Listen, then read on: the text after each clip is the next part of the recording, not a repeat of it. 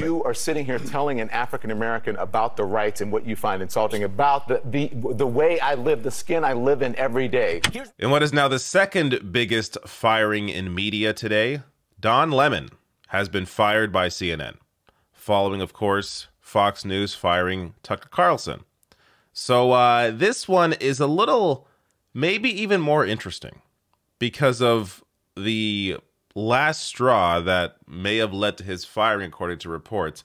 And it's an act of journalism that CNN apparently felt was a little too on the nose, maybe. I don't know, but I'm going to show you what that is. But let's go through just how wildly different these statements are from CNN compared to Don Lemon.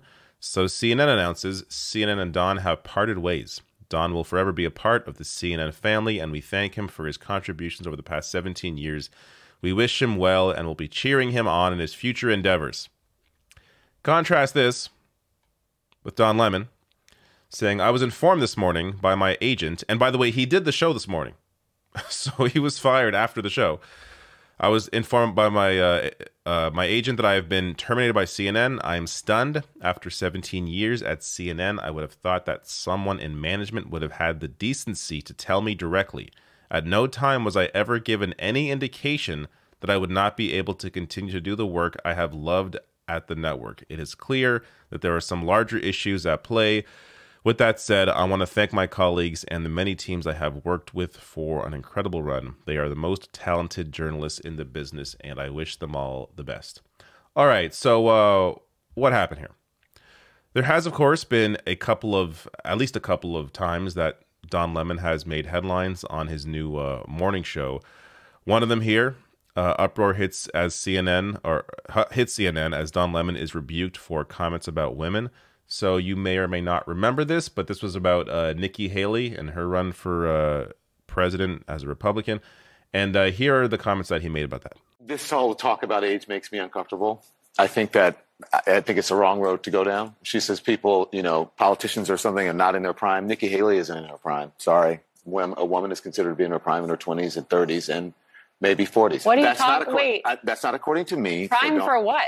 It depends. I mean, it's just like prime. If you look it up, if you Google when is a woman in her prime, it'll say 20s, 30s, and 40s. I don't necessarily. 40s. Oh, I got another. I'm not saying decade. I agree with that. So I think she has to be careful about saying that politicians aren't in their prime. You need to qualify. Are you talking about prime for like childbearing, or are you talking about the message? prime I'm just for being saying president? what the facts are. Google it. Everybody at home. When is a woman in her prime? It says 20s, 30s, and 40s. And I'm just saying Nikki Haley should be careful about saying that politicians are not in their prime and they need to be in their prime when they serve, because she wouldn't be in her prime according to Google or whatever it is. All right. So regardless of your feelings about these comments here, there was disagreement on air at the time, which I think there's nothing wrong with these sorts of discussions as long as there is, pushback on air about it. And clearly there was. And then Don Lemon went on to apologize about it. And CNN's chairman, Chris Licht, opened his daily 9 a.m. editorial at the time by saying the remarks by Lemon were widely viewed as sexist and insensitive and had left him disappointed. So they had crossed that bridge, or they had dealt with the situation. Don Lemon apologized. They moved on. But I guess they weren't done. So in recent weeks, CNN bookers had discovered that some guests did not want to appear on air with Mr. Lemon. And research on the morning show reviewed by CNN executives found that his popularity with audiences had fallen, one of the people said. So this, I tend to think this is maybe if this is true, one of the biggest reasons why they would kick him off. They need guests. This is why media is often very kind to all of their guests, regardless of who they are. Very rarely is there some real pushback on guests because they want to be able to invite them back on. They want access. They care so much about access. So they're never going to be, they're very rarely going to commit real acts of journalism with guests because they don't want to scare people away. But this is why I would think this is one of the larger reasons why he'd be pushed out. But also tensions emerged between Lemon and one of his co-anchors, Miss Collins. In December, CNN This Morning crew members were rattled after a backstage incident where Lemon accused Collins of interrupting him too often. So behind the scenes, there is some, I guess, fighting or a little bit of disagreement between how they conduct the show. But this one, I'm surprised. I guess I shouldn't be surprised, but I'm kind of surprised that this made it. That this is maybe the the last straw. So last Wednesday, Lemon made headlines again after a highly contentious on-air exchange with Vivek Ramaswamy, a Republican presidential candidate. Let me show you this video. So yes, it is contentious, but Lemon is committing a rare act of journalism here. And apparently this is one of the reasons why they fired him. With due respect, I find your explanation reductive and actually insulting, including to black Americans, to say that black people today, compared to 1964, 1865, haven't made progress in part because of the freedoms we secured. And the Second Amendment was part of what secured hang on, that please. freedom. I cannot keep a thought if you guys are talking to me in my ear. So hang on one second. So to say that black people, say what you said again.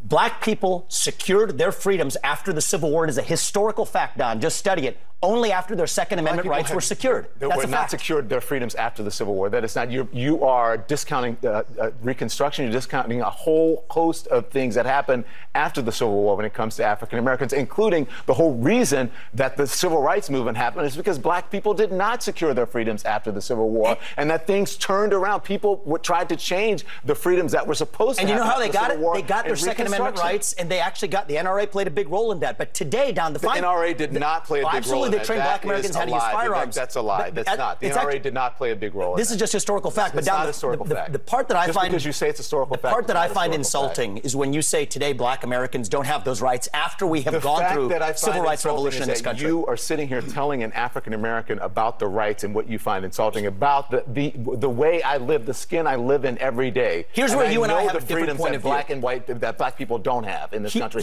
and that black people do have. Well, here's where you and I have a different point of view. I think we should be able to express our views regardless of the color of our skin. We should have this debate without me regarding you as a black man, but me regarding you as a fellow citizen. That's what I think we should see. Whatever ethnicity you are, explaining to me whatever ethnicity I am, what it's like to be black. Whatever ethnicity I am, I'll tell you what I am. I'm an Indian American. I'm proud of it. But I think we should have this debate. Black, white doesn't matter. I think we should have this on debate. The content of the ideas. If you're going to do it, you should do it in an honest way and in a fair way. And what you're doing is not an honest and fair way. Okay? But we appreciate you coming on. With due respect, Don, I look forward to continuing that conversation. Thank you. The conversation. Thank you so much.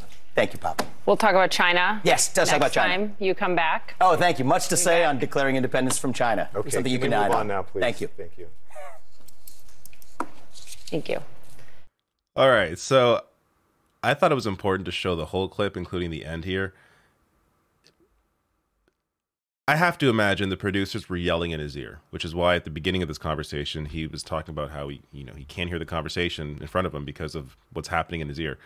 And then the look here, like they were not happy.